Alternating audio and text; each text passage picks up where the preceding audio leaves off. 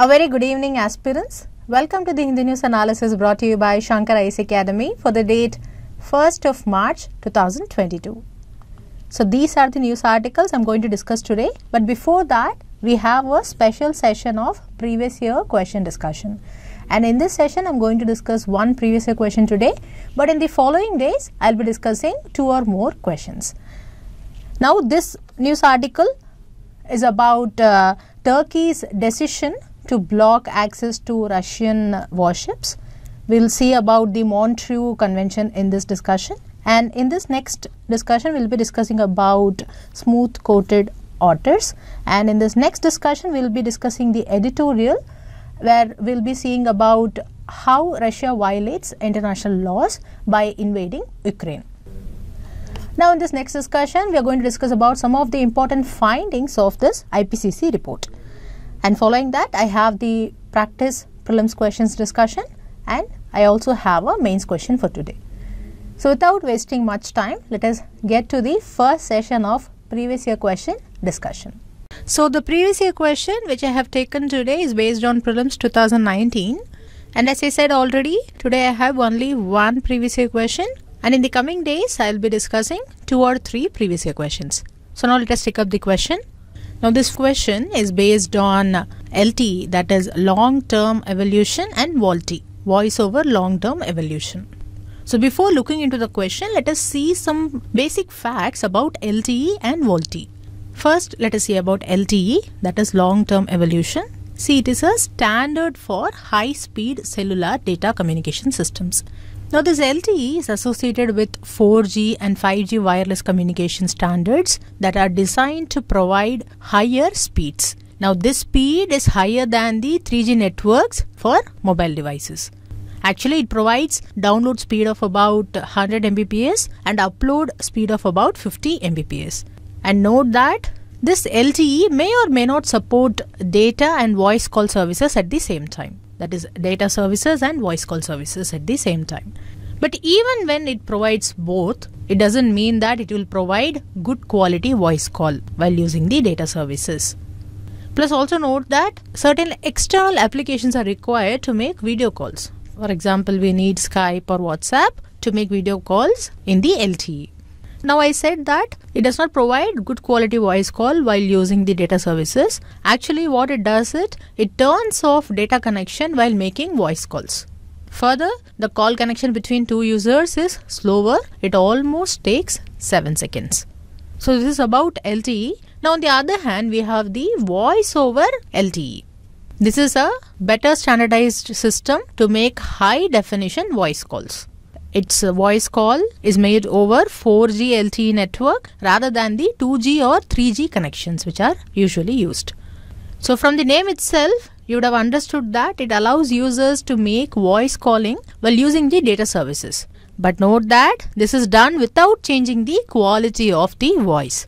But in the LTE, we saw that there is no good quality voice call in that. But here the voice quality is not changed. So VoLTE always supports data and voice call services at the same time, and this means it does not turn off data connection while making voice calls. It also means that no external application is required to make video calls. Plus note that if both users are on VoLTE, then the call connection is faster. And that is why VoLTE is more widely used nowadays. So these are some of the basic information that you need to know about LTE and VoLTE. Now with these informations in mind, now let us look into the question. With reference to communications technologies, what is or are the difference or differences between LTE and VoLTE? First statement, LTE is commonly marketed as 3G and VoLTE is commonly marketed as advanced 3G. Statement 1 is incorrect because LTE is marketed as 4G LTE. This I did not mention before, but note that it is commonly marketed as 4G LTE and both LTE and VoLTE are faster than 3G. We saw this already. So first statement is incorrect.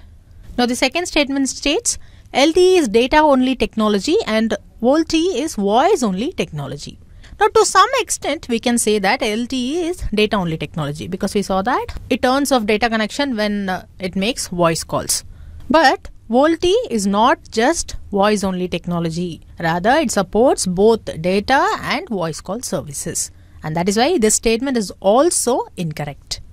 Now here in this question, we have to find the differences between LTE and VoLTE, and we have to find the correct differences.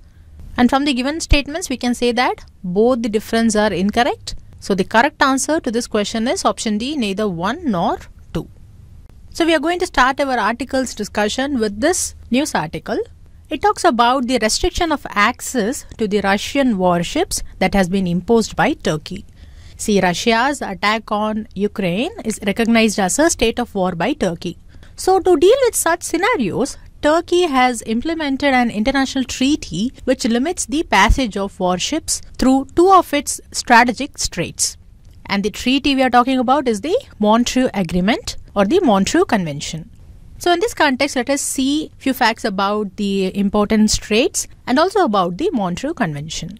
See, the straits which we are talking about is the Dardanelles Strait and the Bosphorus Strait. When we say strait, it means a narrow piece of sea that joins two larger seas.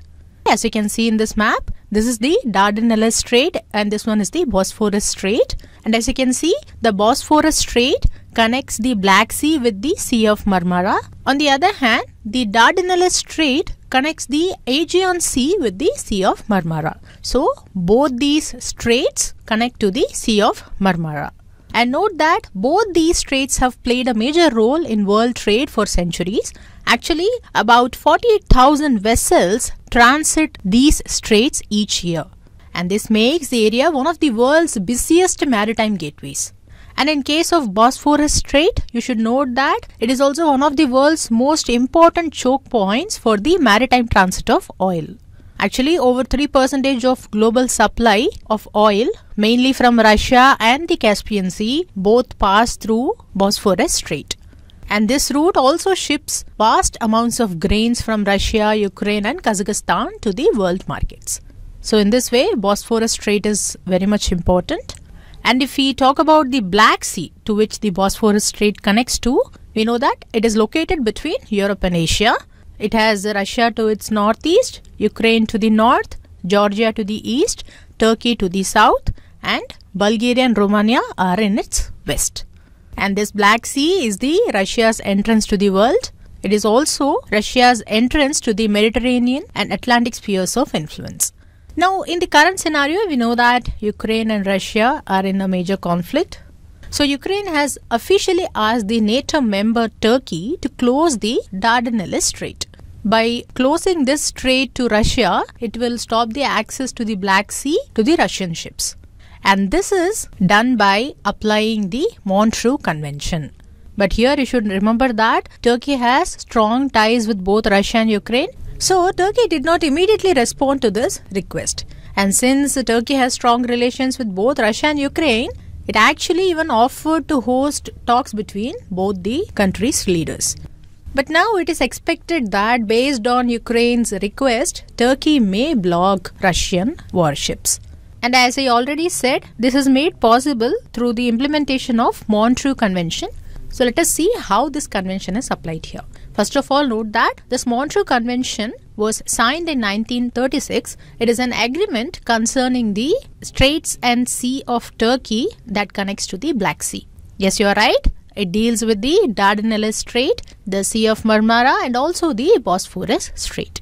Actually, this convention is a response to Turkey's request to refortify the area. And note that the signers of the Treaty of Lausanne and others, they met in Montreux in Switzerland and signed this treaty, and they agreed to return this zone to the Turkish military control. So in this manner, the Montreux Convention is an essential element in the context of Black Sea security and stability. And this convention has been properly and impartially being implemented by Turkey for more than 7 decades for now. Now let us see some of its important provisions. See, firstly note that the merchant vessels enjoy freedom of passage through the Turkish straits under this convention. But on the other hand, the war vessels, they are subject to some restrictions. See, this even varies depending on whether these vessels belong to the Black Sea riparian states or not.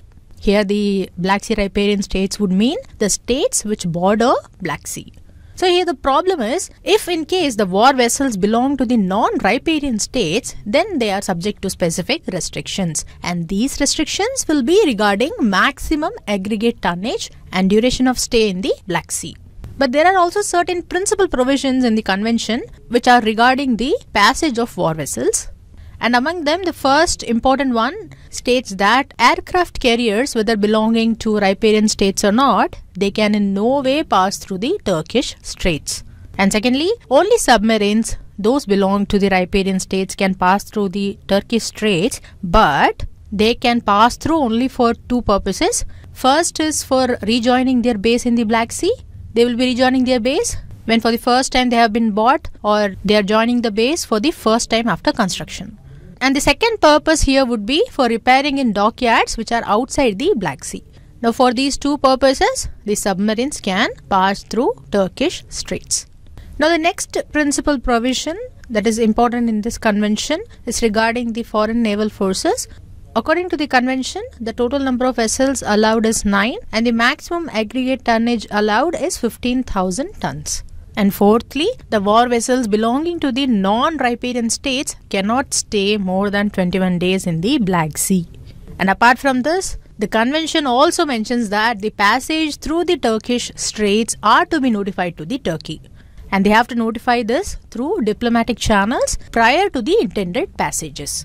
And in case of war vessels belonging to the riparian states, they have to notify Turkish government before 8 days. And in case of non-riparian states, they have to notify before 15 days. So this means Turkey will know what types of warships and warships belonging to which countries are passing through its straits. And by this, it will make sure that the safety of Black Sea is maintained and its country's security is also maintained. But here you may have a doubt of how can Turkey block warships belonging to Russia, because so far we just saw that aircraft carriers cannot go through and submarines belonging to non-riparian states cannot go through the straits. But we know that Russia is a riparian state of Black Sea. Now in this scenario, the Article 20 of the Montreux Convention applies, and this provision deals with the situation in time of war. And as per this provision, as you can see here, the provisions we just saw, regarding the passage of merchant vessels, war vessels, etc., they will not apply. And in case of warships, the passage will be decided entirely by the Turkish government. So it is based on the discretion of the Turkish government. And based on this only, now Ukraine is asking Turkish government to block the passage of Russian warships through the Turkish Straits. So let us wait and see how Turkey decides, because as I already said, Russia and Ukraine both are allies of Turkey. But on the other hand, if you see, Turkey is a NATO member and Ukraine is planning to join NATO, whereas Russia is against NATO. So we can assume that Turkish government will make a decision based on all these factors, and let us wait and see what happens in the following days.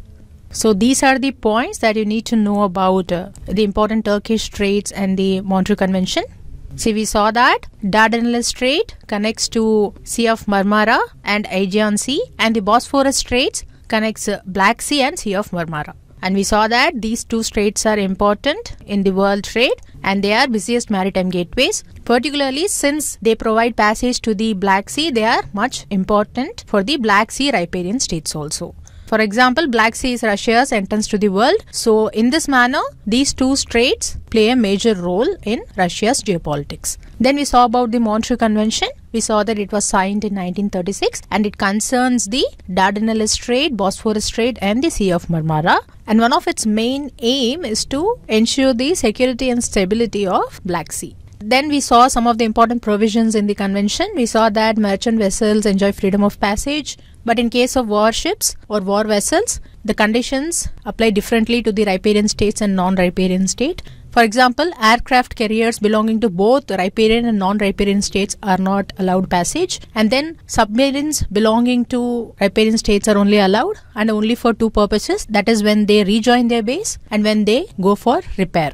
And then we saw that war vessels belonging to non-riparian states cannot stay more than 21 days in the Black Sea, and plus the passage through the Turkish states are to be notified to the Turkish government.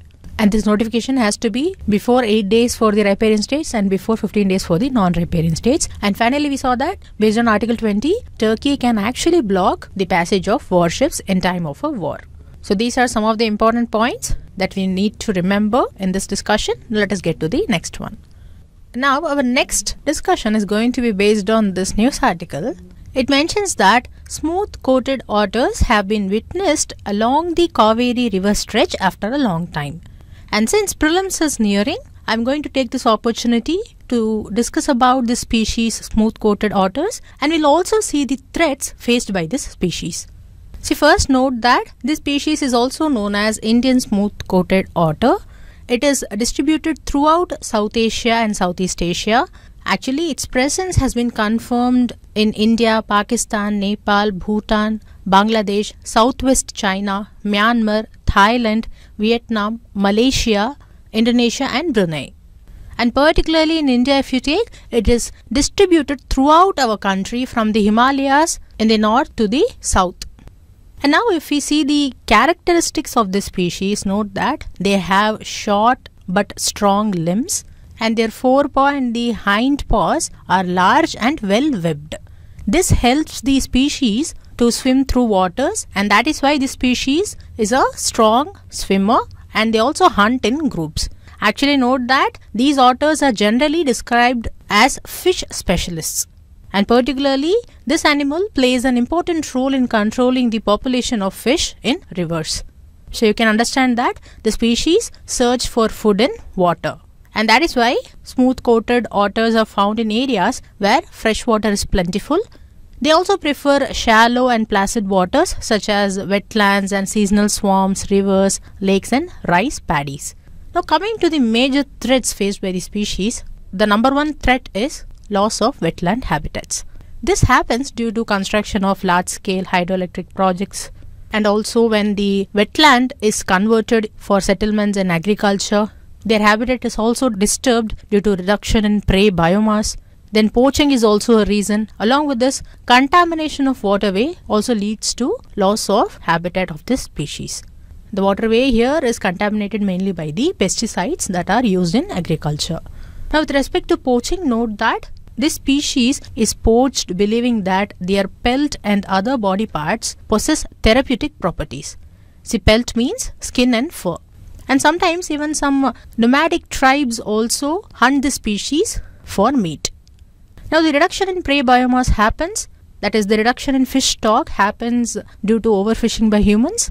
This is also a major threat, and along with that, infrastructural developments along the river stretches also led to the disappearance of otters from many streams and rivers which were once major otter habitats.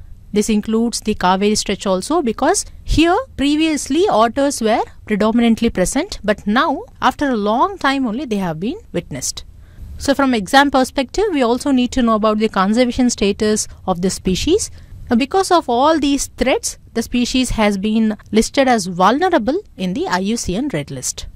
And under CITES also, it has been listed in Appendix 1. But note that in the Wildlife Protection Act of 1972, that is the Indian legislation, it has been protected under Schedule 2 Part 2. So these are few points that you need to know about the species smooth-coated otters. What we saw that they are distributed throughout South Asia and Southeast Asia, including India. And in India, they are present throughout our country from the Himalayas to the south. And they have well-webbed fore and hind paws which helps them in swimming. And they are fish specialists. And these species prefer fresh water. And they are found in wetlands and seasonal swamps, rivers, etc. And one of the major threats faced by this species is loss of wetland habitats and even poaching. Along with this, reduction in prey biomass is also a major reason. They are listed as vulnerable in IUCN, Appendix 1 in CITES and Schedule 2 Part 2 in WPA 1972. So with these points in mind, now let us get to the next discussion. So our next discussion is going to be based on this editorial article. It talks about Russian invasion of Ukraine. See, actually, authors of this article argue that Russia's actions in Ukraine are brutal murder of the United Nations Charter, and they are in violation of several other provisions of international laws also. See, as you know, the Russian president invoked international laws in order to justify Russia's illegal actions in Ukraine, but these justifications are incorrect according to the authors. So in today's discussion, we'll see what Russia has done in Ukraine and how these violates the international laws. Before that, the syllabus relevant to this discussion is given here for your reference. So now let us start with the first violation done by Russia. See, first of all, Russia has undertaken a full-scale invasion of Ukraine. We know that. As you know, the Russian president in his decree has also recognized the independence and sovereignty of Donetsk and Lugansk as People's Republic. That is, he has recognized the independence of these territories. Along with this, he has also signed treaties of friendship with these territories, and these treaties pave way for Russian troops to move in these territories as peacekeepers. Now in this case, Russia is relying on the controversial theory called as theory of remedial secession. So what does this mean? See, this theory is a doctrine which suggests that secession may be the last resort for ending oppression. What do you mean by secession first? It means the action of formally withdrawing from a political state. This means they become independent of that political state. In our case, the political state is Ukraine, and the entities that are seeking the secession, according to Russia, are the Donetsk and Lugansk territories. So this theory of remedial secession says that the territories can become independent of a political state as a last resort to end oppression. But how does this violate international law? See, we can clearly see that Russia has effectively intervened and violated the sovereignty of Ukraine in this matter. How it has done this? It has done this by recognizing the statehood of Donetsk and Lugansk. But if you see, actually Ukraine itself agreed to recognize the autonomy of these two territories already. This was agreed by Ukraine under the Minsk Accords or the Minsk Protocol that was signed with Russia as part of the Normandy format. It was a peace agreement signed in 2015. And under this, one of the promise was to protect the right to self-determination of these territories. But still we can see that Russia has intervened, saying that Ukraine is not taking any actions. Now coming to the point of how it violates international law. See, actually this one directly violates Article 2 Clause 4 of UN Charter. As per this charter, all members shall refrain from the threat of force or use of force against the territorial integrity or political independence of any state. This means using force or any threat, the territorial integrity of any state should not be terrorized. So overall, this clause upholds the principle of equal sovereignty of all nations. So we can say that Russia's action is a direct contravention of this principle. And beyond all this, just now we saw that Russia is arguing the legitimacy of its invasion by upholding the principle of remedial secession. But according to the authors, even this theory requires a very high threshold. Here the threshold may be severe violations of human rights or systemic oppression of ethnic Russians by Ukraine, etc. Actually, if you see, Russia is claiming that Ukraine is undertaking genocide against ethnic Russians. But authors say that this accusation on Ukraine has no evidence. That is, there is no evidence that Ukraine is carrying out genocide against ethnic Russians. So saying that Ukraine is doing genocide, Russia has invaded Ukraine. And this has threatened the territorial integrity and political independence of Ukraine. And that is why it violates Article 2 Clause 4 of UN Charter. So due to this, Ukraine has taken the issue to the International Court of Justice. So this was the first point. Now secondly, as I just said, Russia has used force. For example, it has undertaken missile strikes on Ukraine. The missile was even targeted on non-military objects. Then along with this, Russian forces are already marching through Ukrainian soil. So all this come under the definition of using of force in international relations. But as usual, Russian president is claiming that he is acting in self-defense as per Article 51 of UN Charter. So what is this Article 51? See, this article recognizes the inherent right of individual or collective self-defense. Importantly, this is in case of an armed attack by one state against another state. But you have to remember two things here. Firstly, the right to collective self-defense under Article 51 exists only for states. But the territories of Donetsk and Lugansk are not states. That is, they are not countries under international law. They have been just now recognized as independent states by Russia, but not by any other international community. And secondly, as per Article 51, there should be armed attack by one state against the another to invoke this Article 51. But we know that Ukraine has not launched an armed attack against Russia, or we can say it did not even attack the now independent territories of Donetsk and Lugansk. So authors are of the view that Russia's claim under the theory of anticipatory self-defense in the international law is inappropriate. So it cannot use this Article 51 to substantiate its actions. Now thirdly, we should also remember that these actions of Russian president are equivalent to committing the crime of aggression. See, the crime of aggression is defined under the Rome Statute of International Criminal Court. So what this statute say? Under its Article 8, crime of aggression is defined as using force against the sovereignty, territorial integrity or political independence of another state. And just now we have proven that Russia has used force against the sovereignty of Ukraine, and it has threatened the political independence of Ukraine by recognizing the independence of Donetsk and Lugansk. So actually, in an ideal case, according to International Criminal Court, the aggressor state and its leaders should face legal actions under the law for aggression, and they should take the responsibility. But the problem is, actually ICC do not have jurisdiction. Why? Because here both the aggressor and the victim state, they are not part of Rome Statute.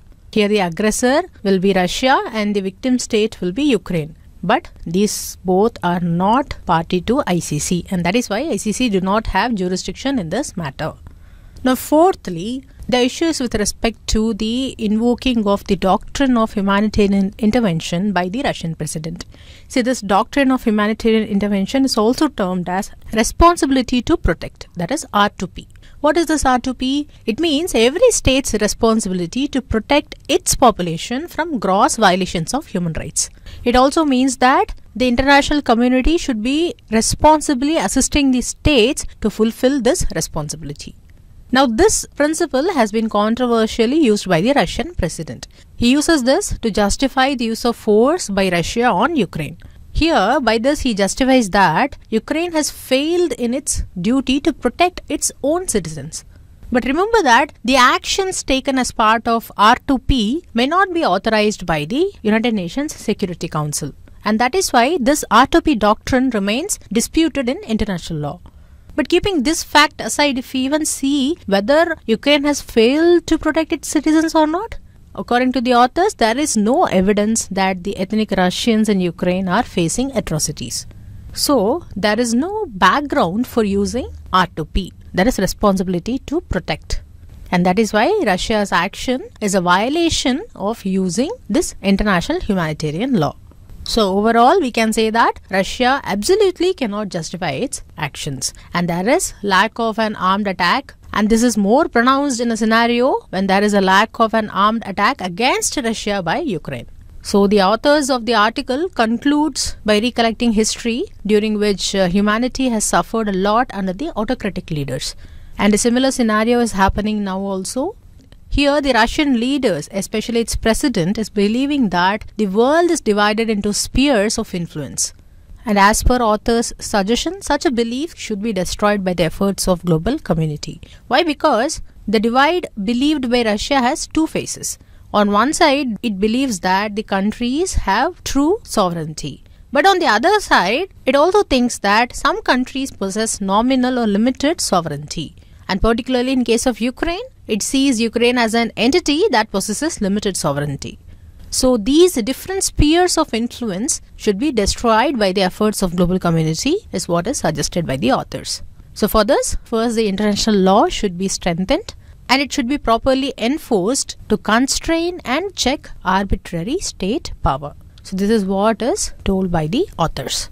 So overall in this discussion we saw that Russia has violated many international laws including the UN Charter. First of all, it has undertaken a full-scale invasion of Ukraine and it has recognized the independence and sovereignty of Donetsk and Lugansk. And for this, Russia is upholding the theory of remedial cessation. But authors say that this violates Article 2, Clause 4 of UN Charter, which states that the territorial integrity of any state should not be terrorized by using force. And secondly, Russia has used force, especially it has undertaken missile strikes on Ukraine by saying that it is acting in self-defense as per Article 51 of UN Charter. But this Article 51, which provides anticipatory self-defense, states that actions can be taken as part of collective self-defense, and more importantly, this should be used only when there is an armed attack by one state against the another. But we saw that both of these are absent in case of Ukraine. So Russia's theory of anticipatory self-defense is inappropriate in this case. And then we also saw that the actions of Russia are part of a crime of aggression under Rome Statute of International Criminal Court. But we saw that ICC does not have jurisdiction because Russia and Ukraine are not party to ICC. And finally, we also saw that the doctrine invoked by Russian president, that is responsibility to protect, is also not right, because this doctrine in itself is disputed in international law. Plus, there is no evidence that ethnic Russians are being attacked in Ukraine. So all this shows that Russia has violated many international laws. So these are the points that you have to remember from this editorial discussion. Now let's get to the next discussion. So the last discussion for today is going to be based on this front page article. It talks about the report released by the Intergovernmental Panel on Climate Change, that is IPCC. As you know, IPCC is the United Nations body which is in charge of evaluating the science that is related to climate change. So in this manner, the report by IPCC is significant, and the report findings will be helpful for you in your mains answer writing. So pay attention here. See, this report is a summary report. It is called the Summary for Policymakers, which summarizes major conclusions from the working group to the IPCC's 6th assessment report, that is AR6. This report actually highlights the connection of climate, ecosystems and biodiversity as well as human societies. It also integrates the knowledge more strongly across the natural, ecological, social and economic sciences than the previous IPCC assessments. This can be seen in this image. Apart from this, the assessment of climate change impacts and the risks as well as adaptation are assessed in the context of concurrently developing non-climatic global trends. So let us see the findings of this report. See, first of all, according to the report, despite adaptation efforts to reduce vulnerability, the human-induced climate change along with intense extreme events have caused widespread adverse impacts to nature and people. This is true because the extent and magnitude of climate change impacts are larger than estimated in the previous assessments, according to the report. Further, the report also highlighted that climate change has caused significant deterioration of ecosystem structure and function. It has also affected the resilience and natural adaptive ability. It has also caused shifts in seasonal timing, and all these have negative socio-economic consequences. And thirdly, according to the report finding, approximately half of these species which are assessed globally, they have moved polewards or to a higher elevations on land. And even hundreds of species have been lost locally because of the magnitude of heat extremes. The heat extremes have not only increased on land but also in the ocean and forests. So this has made the species to move polewards. Actually, some losses are already irreversible, such as the species extinctions which are driven by climate change. Now, along with species extinctions which are irreversible, other impacts are also becoming irreversible. This includes the hydrological changes caused by glacier retreat, or changes in some mountain and Arctic ecosystems caused by permafrost thaw, etc. All these are reaching irreversibility according to the report. Plus, the study also notes that if governments follow their existing emission cutting targets, then the global sea levels will likely increase 44 to 76 centimeter this century. But this increase could also be reduced to 28 to 55 centimeter if emissions are reduced more quickly. But the problem is there is increased emissions and the ice sheets are collapsing faster than projected. So this shows that the sea levels might rise by up to 2 meters this century, and it will rise up to 5 meters by 2150. So these are the key findings of this IPCC report. And as a conclusion, this report in particular raises 3 concerns. First is that there is strong evidence that the escalating climate crisis is causing an increase in water-related ailments. And secondly, the report also notes that climate change will have a significant influence on food production and food security.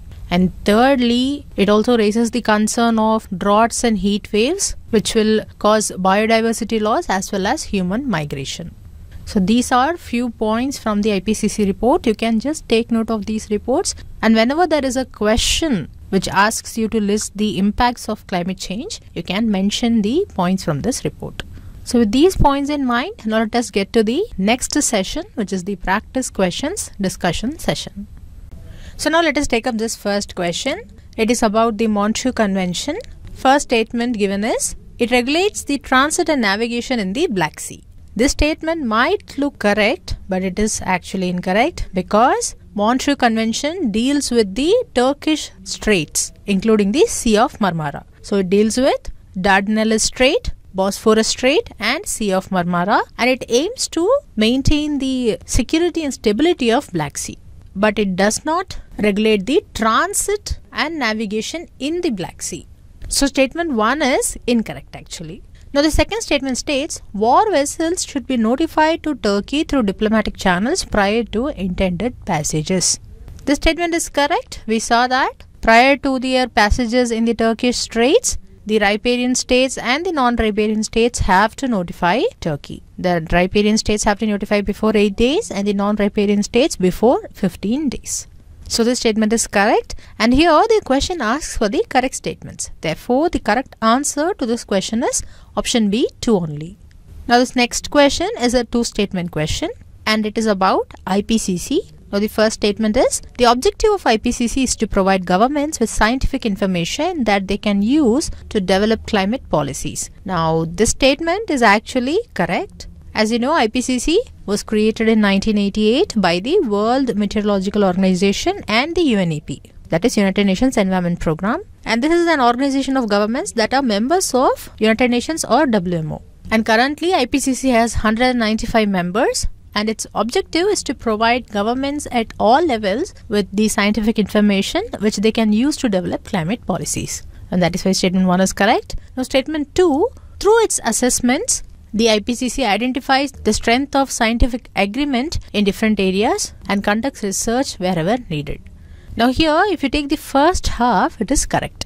Through its assessment, it identifies the strength of scientific agreement in different areas and indicates where further research is needed. Now the second part mentions that conducts research wherever needed. See, actually IPCC does not conduct its own research. So in this manner, the second half becomes incorrect, and that is why this whole statement is incorrect. And here the question also asks us to identify incorrect statements. So the correct answer to this question is option B, 2 only. So with these 2 prelims questions, I have this mains question for you today. This is a hot topic. So try to answer this question and post the answer in the comment section. Whenever we will get time, we'll review your answer. With this, we have come to the end of today's Hindi News analysis and practice questions discussion session. As usual, if you like the video, don't forget to like, comment and share, and subscribe to Shankar IAS Academy YouTube channel for receiving regular updates. Thank you.